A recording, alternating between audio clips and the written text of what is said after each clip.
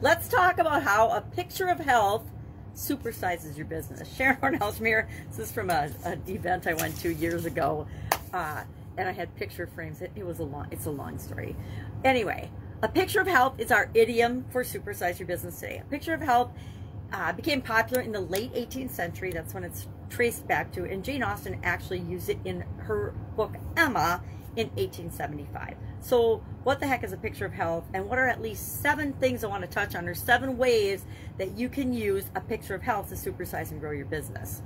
Now, the first thing we want to think about is our vision. A picture speaks to our where we're going, our vision of what we're creating and where we're going in the world. We have to have a picture in our mind. Sometimes we'll look at magazine covers, literally physical or health related magazine covers about our physical health, you know, weightlifting magazines or Shape or women's health magazines and things, and compare ourselves to the models on the cover. Not necessarily the best thing to do, right? Because, secondly, we all have our, well, let's talk about our vision. So what's our vision and where do we get our vision? What picture are we comparing ourselves to? We want to model other people's success, but not copy it, right? As we're building and growing our business, thirdly, we'll all have our own unique journey. No 2 journeys to success are the same. Why? Because each and every one of us get to define what success means to us, what it is that we're trying to create in the world, and the business we want to create. We get to decide what success is and what it is that we want to show up in the world with, what solutions we want to provide, the people we want to serve, everything. We get to decide everything about it. So I am asking people whenever, and mostly the people that work with me and are connected to me, automatically want to make the world a better place. But I say, whenever you're doing any of the things that we talk about to supersize and grow your business, make sure that you're building something that makes the world a better place. It's easy to cheat and shortcut and do things to make a lot of money, or whatever you do and however you define success, quickly and easily. But if you're harming other people or making the world a worse place, I say, yeah, don't do it. Just don't do it. Why? Because I believe in karma, and what goes around comes around. So do what's right all the time and know that good things will come your way. 6th, there's a lot of different tools that we can use to see how we're doing, to find out how are we doing, how healthy is our organization. We can use SWOT analysis, SWOT, strengths, weaknesses, opportunities, and threats, that framework. I personally love that tool. We can do audits of different types based on what industry we're in, or what business we're in, or what frameworks or models we're using.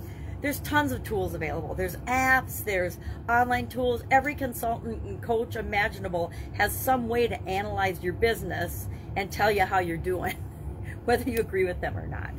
But you can do it yourself. You don't have to pay someone else to do an overview or a deep look at different areas and aspects of your business to see if you're going in the direction you want to go. Are you making progress toward your vision or not? And finally, 7th, the thought that comes to mind with this one is benchmarking and comparing ourselves to others. I remember back in corporate America, and even when I first left corporate America full-time and was involved in different manufacturing businesses, we did a lot of benchmarking. But that was like officially comparing ourselves to other businesses. And benchmarking reminds me of comps in the real estate industry. And if you've ever been involved in real estate, you know exactly what I'm talking about. We take things that don't really compare, and we use formulas to try to make them compare in order to ascertain a value for an individual piece of property, what a property's worth. And the thing about comps, just like benchmarking and anything else, is you can pick and choose the properties you compare something to make the value look greater or to make the value look less, depending on where you are in the transaction. If I am an investor and I want to purchase a property for the least amount of money possible, I'm going to pick comps that make that property not seem as valuable.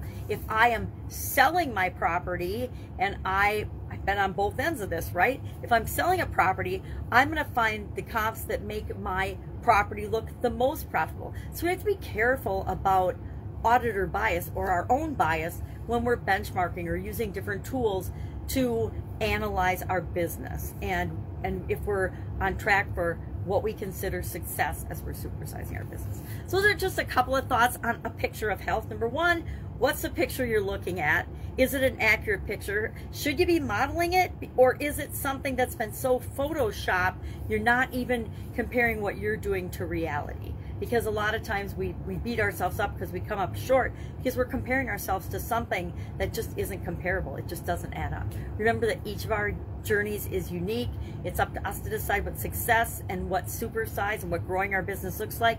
It's up to us to decide what kind of business we want to create for the world, always making the world a better place.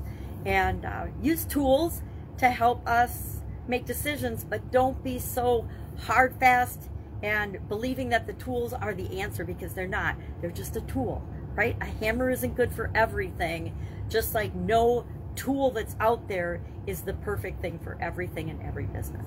All right, have an awesome day. I will be with you tomorrow with another couple of physical related idioms for the month of January to coincide with the BU 365-day annual challenge this year. If you're curious about that, hit me up, just send me a direct message. Otherwise, I'll be with you tomorrow.